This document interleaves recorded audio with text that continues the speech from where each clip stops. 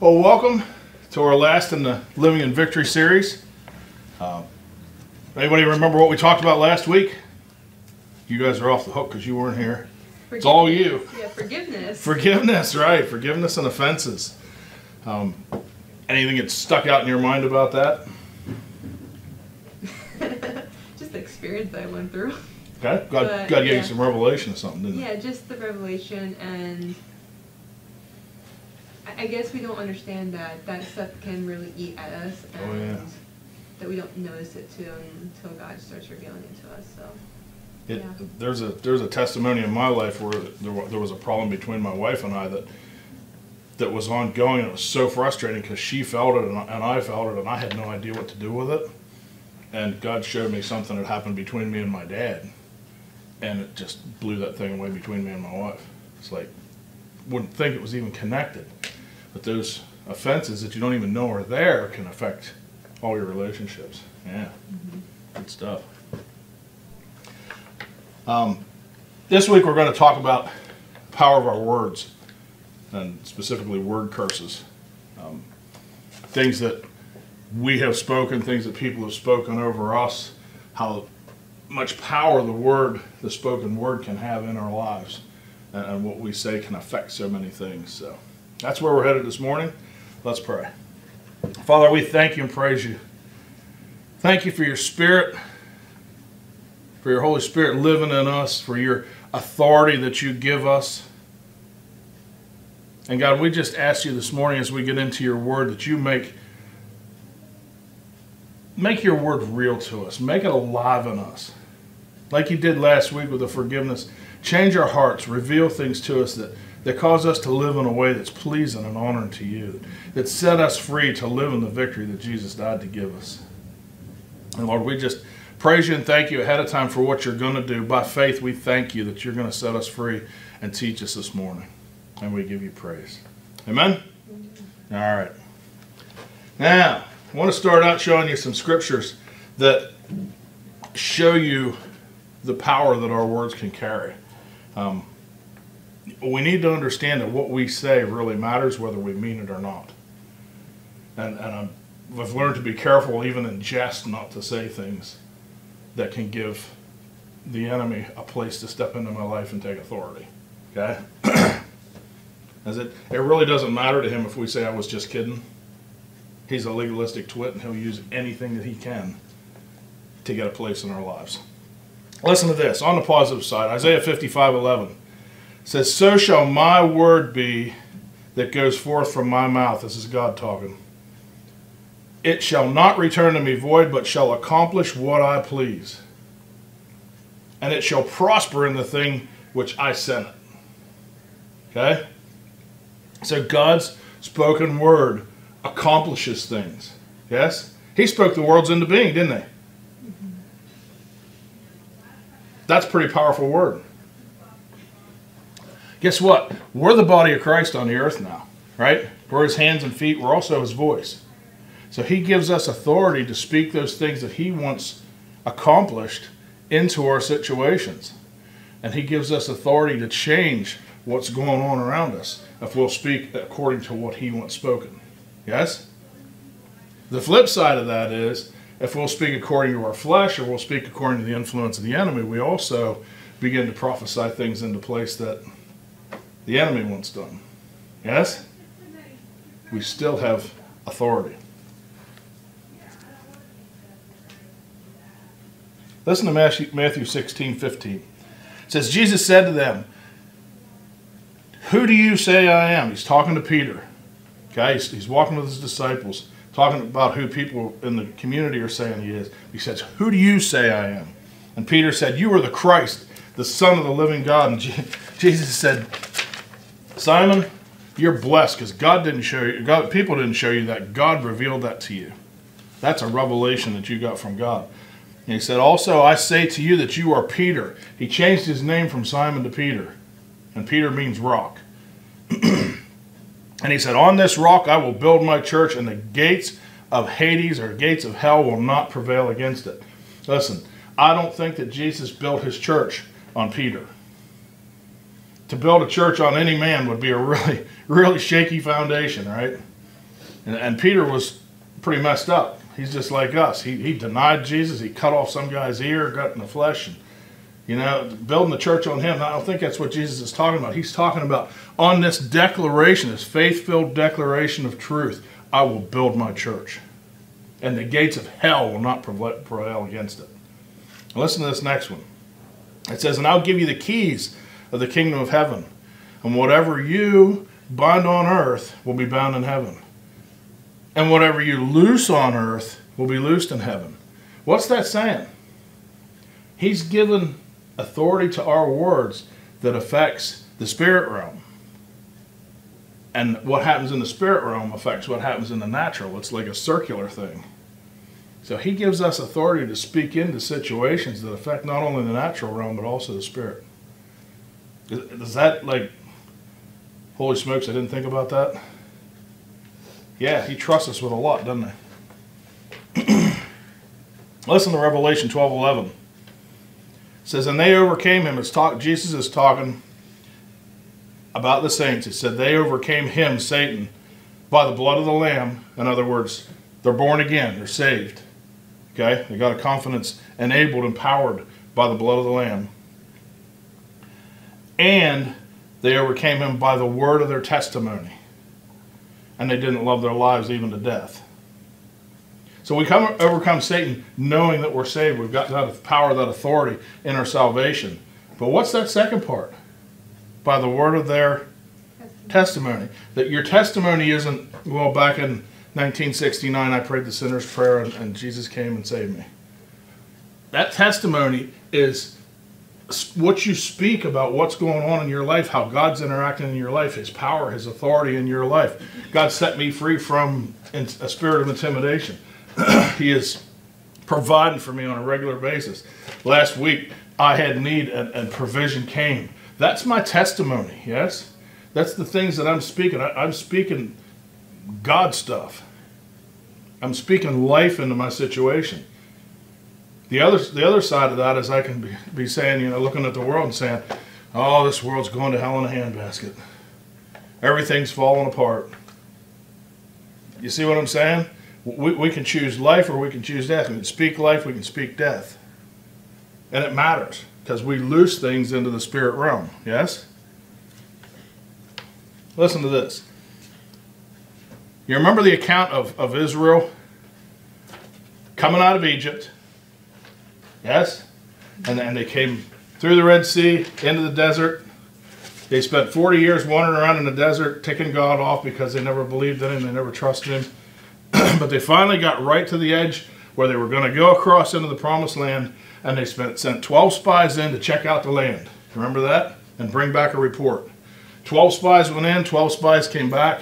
10 of them came back saying what? It's too much. It's too much. They're giants. We're grasshoppers. They'll kill us.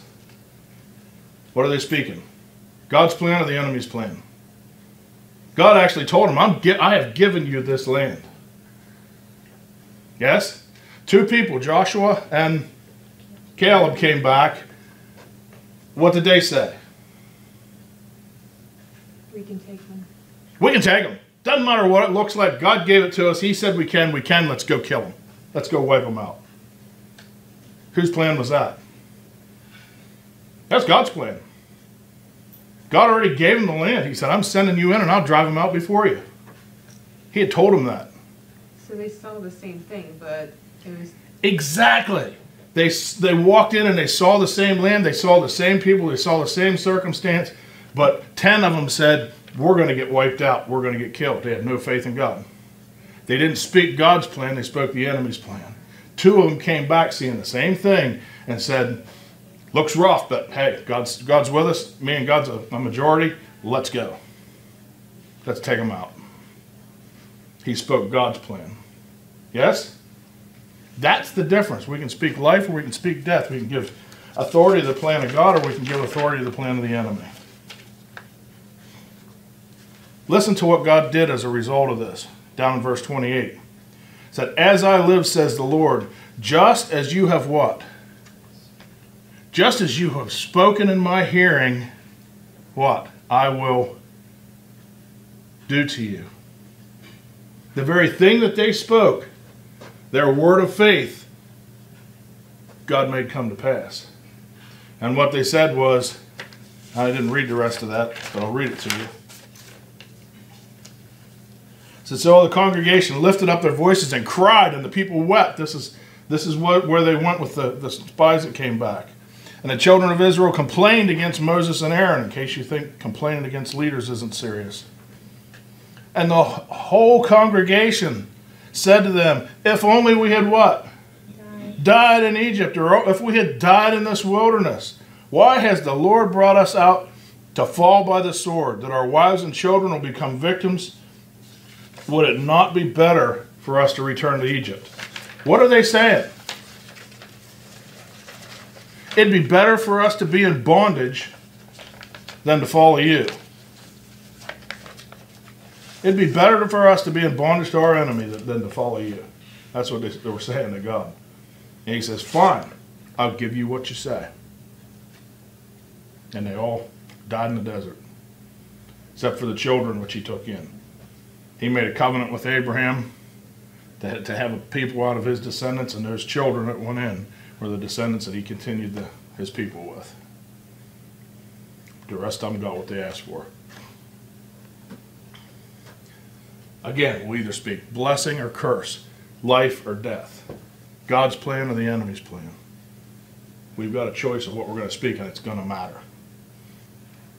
Matthew 12:36 says, but I say to you that for every idle word that men may speak, they will what? Give an account. Think about some of the stuff I've said. I've got to give God an account for that. Every idle word, that's not like a really nasty thing. That's just like a worthless thing. Yeah? In the day of judgment, we're going to have to give account. Now listen to verse 37. For by your words you will be what? Justified, and by your words you will be condemned. Because out of the heart the mouth speaks. The things that are in my heart, the things that I believe, the things that motivate me, the things, my motives, attitudes, and desires are going to come out in what I speak, and my words are the evidence of what's in my heart. Yes? So if life is coming out of me, what's in my heart? So I have a question. I mean, where does forgiveness come in there? Like, if you use something out there and say, oh, my word. Oh, absolutely. Absolutely. I mean, you don't have to give an account for that. If we repent of something, if we confess our sins, he is faithful and just to forgive us our sins and cleanse us from all unrighteousness. Yes, absolutely. You know, the good news of all of this is that when we speak the wrong thing, Jesus gives us the authority to turn that around. And we need to. And that's what we're into today with dealing with word curses. Great question, Erwin. Thank you. All right, just to show you, back before John the Baptist was born, same time Mary was pregnant with Jesus, an angel, Gabriel, came to Zacharias, John the Baptist's dad, and he said, the angel had said that his wife's going to have a baby, they're old. He said, how can this be? How can I know this? For I'm an old man, and my wife is well advanced in years, which I think is funny. He said, I'm an old man and my wife's well advanced. He didn't call her old. Anyway. And the angel answered and said, he was a smart guy, right? And the angel answered and said to him, I am Gabriel, and bring you these glad tidings. But behold, you will be mute and not able to speak until the day these things take place, because you what? Did not believe my words, which will be fulfilled in their own time. He spoke doubt and unbelief, didn't he? God's word came and he spoke doubt and unbelief in the face of it. So he was mute, I think, so that he wouldn't speak doubt into the situation. Think about it. John the Baptist came to prepare the way for Jesus, right? I don't think God was willing to let him speak any kind of authority for the enemy into that situation. So he hushed him. Then when he was born, and the angel came and told him what to name him, he said, his name's John. Out it came, right? He spoke the word of faith that God had told him to speak. This is his name. And Joshua taking Jericho, you remember that? Where they marched around the city 7 times. Now Joshua had commanded the people, saying, you shall not shout or make any noise with your voice, nor shall a word proceed out of your mouth until the day that I say to you, shout. Then you'll shout. And think about the whole military plan here. Here's a bunch of people that have never been in a battle in their lives, and he says, march around the city this day, then march around the city, then march around the city. Don't do anything, just march around the city. This is our military plan. Wouldn't you be prone to be saying, what are we doing? This is a huge walled city. These people are ready to fight, and we're out here tramping around in our civvies. We don't even have weapons. So God said, shh. And I think it was so they did not speak doubt and unbelief. Yeah? Deuteronomy 30:19 is the blessing and curses part of the Bible. It says, today I give you a choice between life and death, between blessing and curses. I call on heaven and earth to witness the choice that you make. Oh, that you would choose life, that you and your descendants might live. We speak blessing or we speak curse. And if we speak blessing, we choose life. It brings life to us and our descendants. Yeah? It's up to each of us to decide the course of our lives. Now, we're going to talk generally about curses for a little bit, but what we're really after today is word curses. So this is a whole class in itself, but we're just kind of skinnying this down a little bit to get a picture of it. So what are blessings and curses? Here's a general description. A blessing is a good, prosperous, beneficial, positive thing or circumstances that gets released into our lives. All blessings come from God. Every good and perfect gift comes down from the Father of lights, with whom there's no shadow of turning. Everything good comes from him, yes? A curse is a withholding of blessing, or even an imparting of something bad or negative or harmful, destructive into our circumstances or into our lives. And curses can come from God or from Satan. It may surprise you, but there's places where God speaks curses over people or situations. Now, God created us with a purpose, and he gave us everything that we need to accomplish that purpose. You remember us talking about that? We have everything we need for life and godliness. He's given us everything. A curse can keep that from happening. It can cause you to stumble. It can cause you to not make forward progress. Okay? I'm talking about how a curse affects God's plan for our life.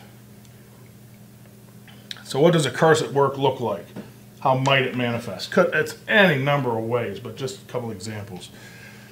Derek Prince calls it, I think gives you a good picture of it. He said it's like a long evil arm that stretches out from the past, and it takes a hold of you, and it causes you not to make progress. It's a dark, oppressive force that keeps us from being and doing all that God created you for. Yeah? Long arm might show up as a stumbling block. Maybe you make a choice to move on in life. You're like, God's told you to do something, and you make a decision, I'm going to do it. And when you can see where you need to get to, you can see what you're headed for, you've got a vision for it, and just about the time that you're ready to accomplish something, the wheels fall off. Or something happens that you can't move forward. Something stops you. And it's a frustrating thing.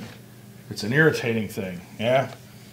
And one of the words that I really attach with curses is uncanny. And uncanny is something that just doesn't fit. It doesn't make sense. Why did this happen? It's, you step off a curb and break your leg. Well, I didn't even twist. Why? Just things that don't make sense. They don't fit.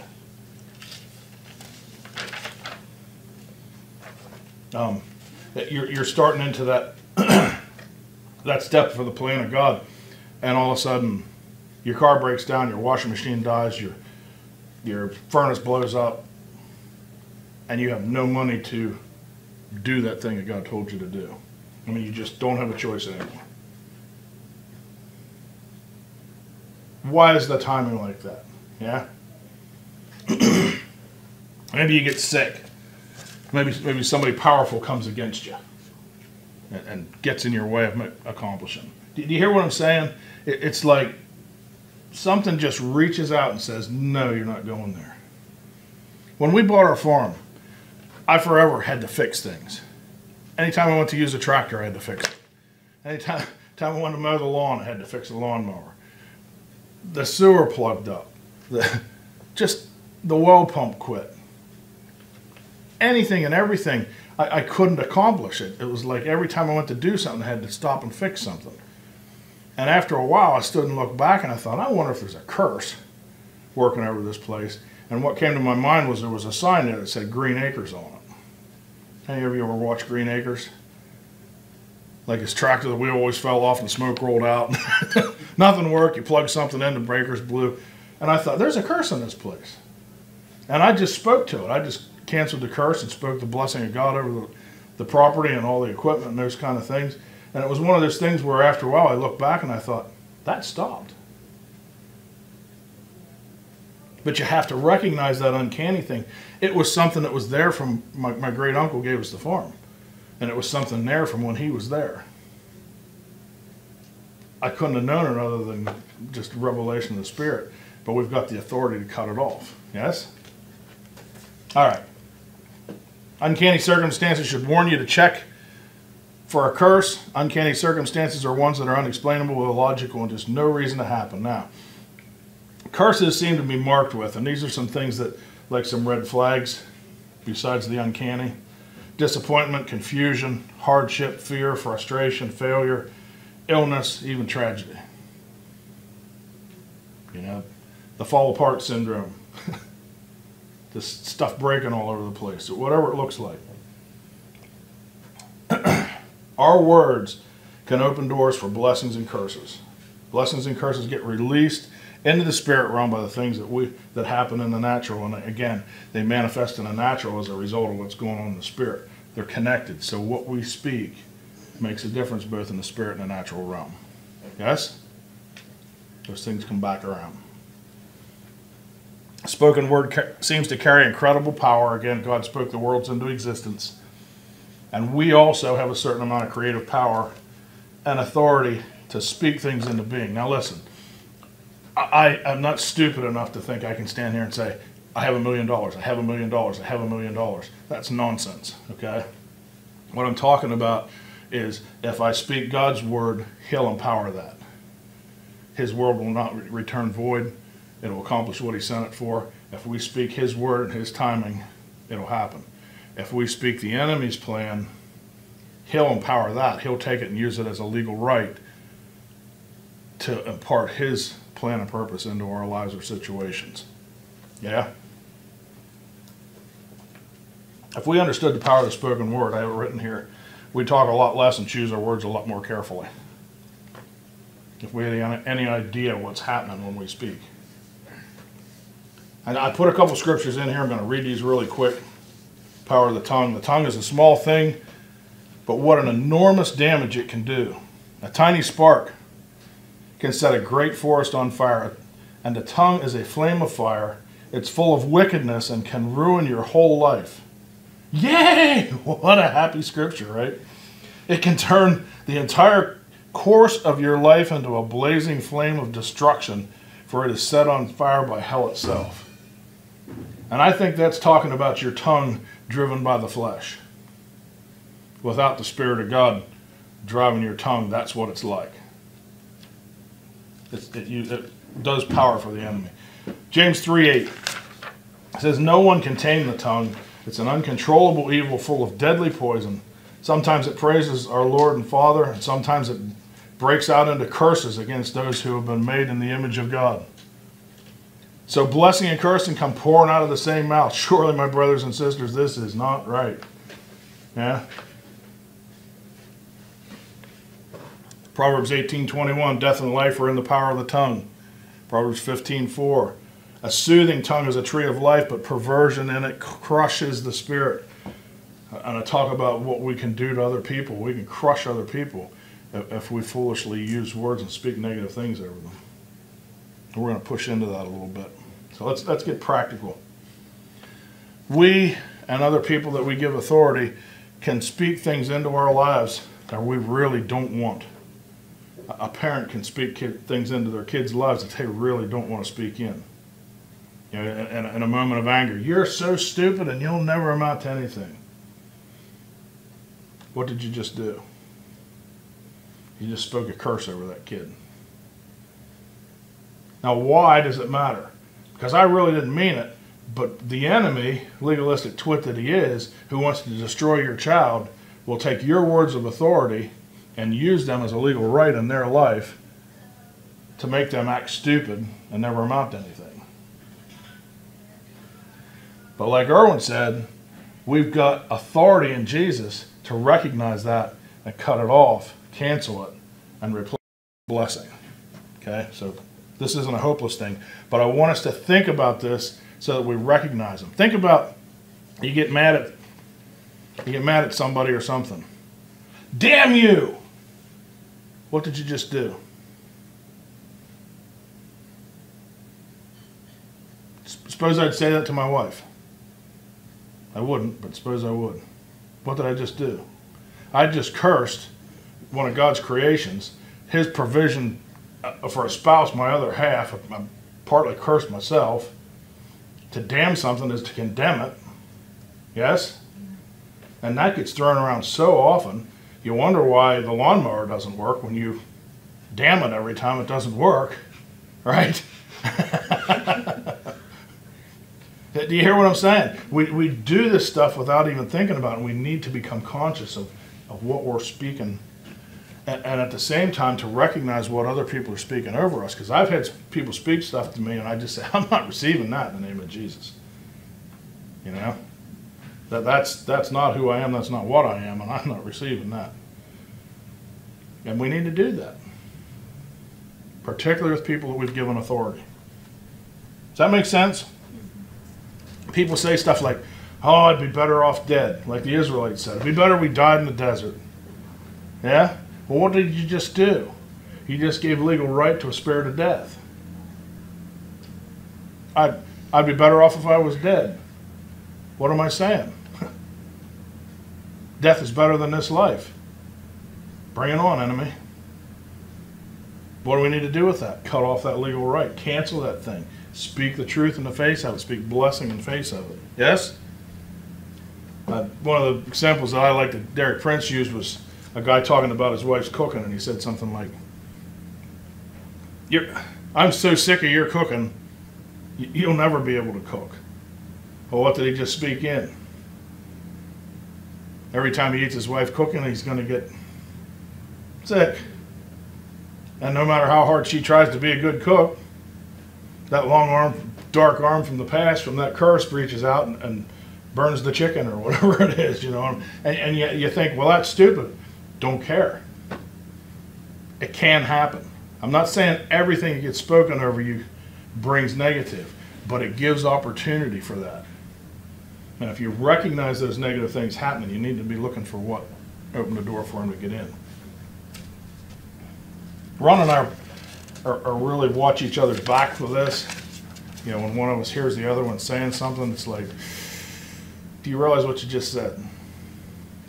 And you need to just humble yourself right there and renounce that thing, cut it off, cancel it, replace it with truth. Just don't even mess around giving it 5 minutes. Keep a short leash on that stuff. As soon as you see it, deal with it. We're going to show you how in a minute. Now, we need to understand this isn't a game. This is life and death. The enemy hates us. He wants to destroy us. And if we'll give him opportunity, he'll do it. Yeah? Can anyone inadvertently, like, if I'm mad at Brian and I say, well, I'm just going to speak a curse over him, can I do that? Will it make a difference?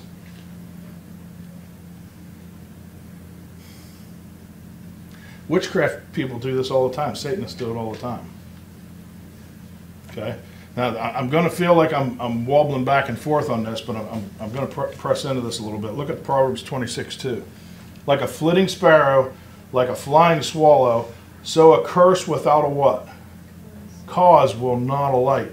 In other words, if there's no legal right for it, it can't stick to you. Now, if they pick a place where they see my weakness, if they know that I deal with fear, so they pick that place of fear to speak the curse, then there's something for it to stick to. Does that make sense? If I hear that that curse was spoken and I get fearful, I give it credence, then I make a landing place for it. But if I hear that thing and say, I cancel that by the authority of Jesus, that is not going to come near me. Or I recognize the place where I'm fearing and letting that thing in, and I deal with the fear and cut it off, take away the legal right. Do you understand what I'm saying? Can you give more of an example, like a word example? Like if they would say, because you use fear, but are you saying like if they would say, you will not... He is going to fail at his job Okay. because he is afraid that he's going to get fired. That he's afraid that other people are coming and going to take his job. So that fear may start coming to pass. Those situations may be released in the spirit realm to cause other people to come after his job. Okay, I'm making this up, but if I recognize what's going on and I renounce that fear of losing my job and say, God, you put me here, and by the authority of Jesus, I'm staying here until you take me out. No devil in hell can thwart your plans unless I let him, and I don't let him. So I renounce my fear. I ask you to forgive me for it. I trust you, Jesus, and I cancel every word curse that's been spoken over me in the name of Jesus. Yeah? And it will disempower those things that are going on around me to try to bring that to pass. We really have to be vigilant then. Be like aware of what's going on in our life then. And it's not that we need, you're right, but it's not that we need to be worried, but we need to be watching. The Holy Spirit speaks things to us, shows us what we need to see. You know, we're going to take some time today and listen. Holy Spirit, show me any place where there's been a word curse spoken over me that's affecting my life that you want me to cut off today. Yeah, something happened the other day that I thought of that happened when I was playing basketball in high school that I cut off. I have no idea whether it's affecting anything in my life, but it came to me. Heavens to Murgatroyd, I'm not thinking about my basketball coach from high school, but he spoke stuff over me that a grown man should have never done to a kid. You know, it was just wrong. But at the time, I looked up to him. He was my basketball coach. I gave him authority. But looking back by the Spirit, I'm thinking, that was wrong. So I cut it off. Does it make any difference? God wouldn't have shown it to me if it didn't matter. Yeah? So you say we need to be vigilant. We need to be obedient. We need to be listening to the voice of the Spirit. Yeah? And if we see that red flag of uncanny, the frustration, I just keep running into this project and I keep hitting a wall. You know, it's like a bungee strap. I run ahead with all my might and then I get snapped back here and I have to start all over again. Those kind of things indicate there might be a curse working. Yes? Mm-hmm. Does that answer your question? Mm-hmm. Good. Right. Okay. What are you speaking over those that give you authority in their lives? You know, what are you speaking over? We've been talking about mostly about ourselves and what's coming on us, but what are you speaking about those other people? Maybe you've got natural kids, maybe you've got spiritual kids, maybe you've got a spouse or even a boyfriend, girlfriend kind of thing. Somebody that gives you authority in their life. Are you speaking life or are you speaking death? Yeah?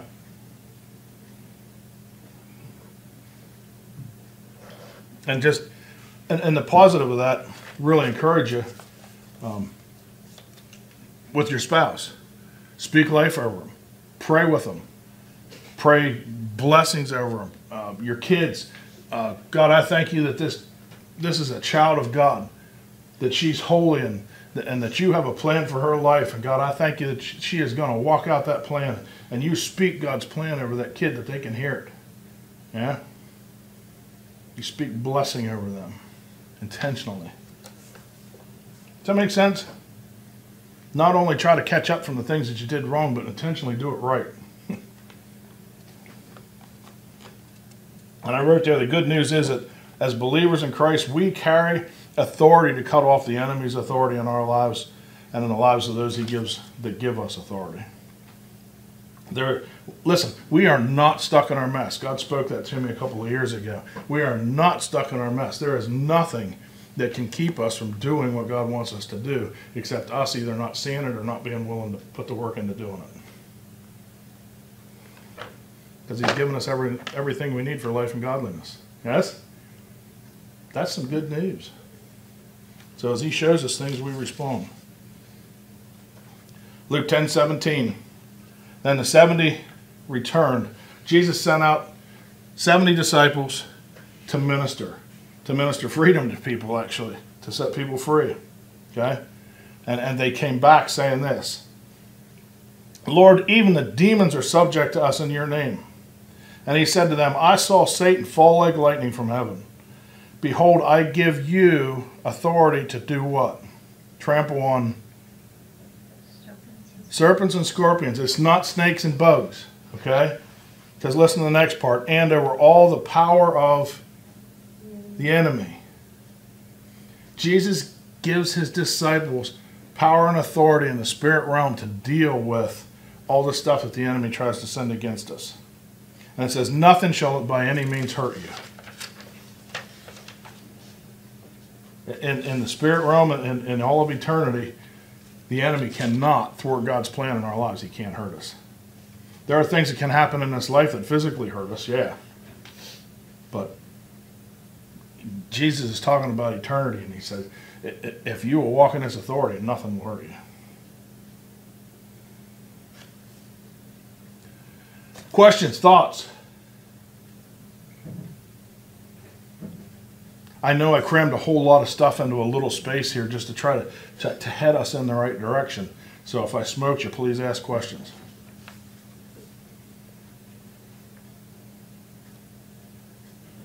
Okay. We're going to go into a little bit of a ministry time here. On your paper it says dealing with issues. These issues is a lot like dealing with strongholds that we did a couple weeks ago. By Jesus' authority, we can renounce and cut off all authority that we have given the enemy in our lives or the lives of others. We can stand in his authority and do this work. In place of each curse that you deal with, you need to speak the appropriate blessing. Okay? Speaking the opposite of that thing. Confess the sin of cursing something that God has created and blessed. Repent of it. Make a conscious decision to change the way you talk and ask the Holy Spirit to help you with it. You know, we can make a decision, well, I'm never going to say something like that again, and that's a good decision. But we need the Holy Spirit to poke us if we screw up, yeah? Release yourself and other people from the curse by the authority of Jesus. It's best to deal specifically with every situation that you can. In other words, if the Holy Spirit reminds you that one time your dad said you're worthless and you'll never amount to anything, use those words. I cancel the lie that I am worthless and will never amount to anything. And I announce the truth that I am your child and I will do everything that you called and created me to do. Yeah? I speak the blessing in the face of the curse. But if you don't know the specific, sometimes we need to just do general. But if you know the specific, use it exactly. There's also value in cutting off every word, curse, and soulish prayer that's been spoken over you and your family, your ministry, whatever. So the example prayer is, by the authority of Jesus Christ, I renounce having said that, whatever it is that you said. And I confess this as sin. I ask you, Father, to forgive me. I choose not to do this anymore, and I ask you to help me to recognize it if I do, so that I can deal with it. By the authority of Jesus, I release myself or that person from the curse. I ask you to bless me, or I bless that person. And I declare the opposite of the curse, the blessing, over that person, or over myself. Yeah? And we're going to spend some time listening for the Holy Spirit and write things down. But I want to jump ahead of it just a little bit. There's a general prayer there. And even, I was thinking this morning, if you know what's going on in the world around us, the extreme lefts really don't like the Christians. And there's a lot of word curses and negative things that are being spoken over us and the things of God.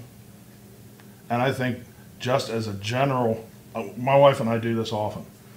I'll pray a prayer something like this. By the authority of Jesus, I cancel every word curse and negative thing that's been spoken over me, about me, my ministry, my family, anything that I'm responsible for. And I speak blessing, life, health, wholeness, prosperity, success over all that I am and over all that I have, over all that I'm responsible for, in Jesus' name. And I declare that I will be and do all that God has called and created me for, in Jesus' name and for his glory. And I praise you, Jesus, for the authority that you have given me, and for the fact that the enemy cannot hold me captive or hold me back anymore. Hallelujah. It's a declaration, It's a walking in the authority that Jesus has given us. So that's kind of a general thing, because I don't know what people spoke over me. Maybe somebody watched a teaching on YouTube and just started to rail on me. I don't have to wear that. It can affect me if I don't cut that stuff off, though. Yes? So we're going to listen and we're going to go after specifics, but also I think we'll do a general prayer as we finish up. Questions? Well, let's pray. Father God, we thank you that you reveal the plans of the enemy against our lives, that you love us, and that you give us everything that we need to live in freedom and victory. Praise you, Jesus. Thank you for the cross. Thank you for your blood. And we stand in the power of your blood. And we just thank you that we are not stuck in anything because of you. So, Holy Spirit, as we quiet ourselves and we listen, we just invite you to show us any places in our lives where there are word curses spoken over us, or we've spoken things over ourselves, anything that has attached itself to us that we need to cut off. We ask you to show us. We just open ourselves up, and we choose to be teachable and open to you. And we praise you for what you're going to do. Amen. Let's just take some time and listen. Write down what you hear. Don't question it. Just write it down. It may be something that you don't even think about.